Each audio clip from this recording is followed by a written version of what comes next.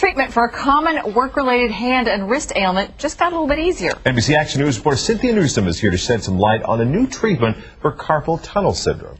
Well, it is an extremely painful problem, and the traditional remedy is no picnic either. Now, doctors don't need a surgery suite. A small exam room with a big light will do just fine. Larry Vesey remembers exactly what happened 4 years ago. From working, I noticed tingling in the hands, some numbness. It was difficult driving, and even more important, it was difficult working.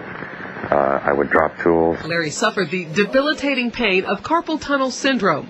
For chiropractor Dr. Helen Bartosik, it's a common injury. Carpal tunnel is a compression of the median nerve. That's the nerve that controls the thumb and first two fingers. The compression of the median nerve causes numbness and pain.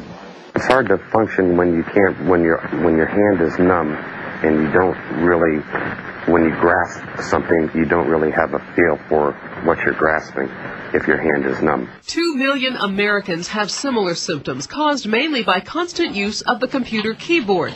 And for many, going under the knife is the only solution. Surgery. Now, there's another option. Each cycle is 33 seconds.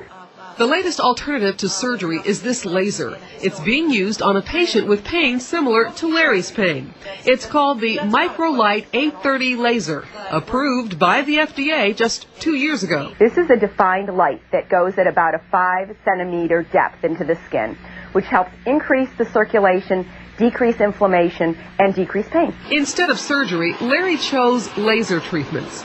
In less than 10 minutes, a patient's hand and arm are treated with the laser.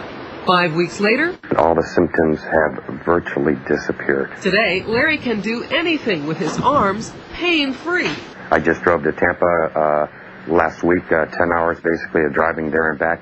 No numbness in my hand whatsoever. Instead of surgery and recovery time of 6 to 8 weeks, this little red light is offering a new, non-invasive alternative to debilitating pain. It is taking and using your own body to help heal the carpal tunnel.